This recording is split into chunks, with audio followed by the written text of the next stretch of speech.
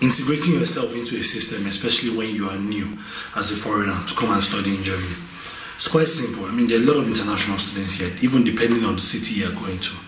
But blending in doesn't mean that you should lose your identity. At least you should stick to your own identity, but at least follow the rules and regulations that are here.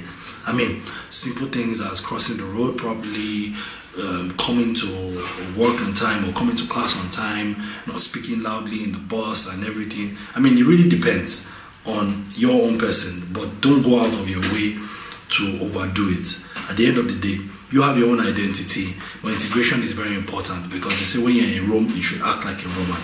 Be Schengenized.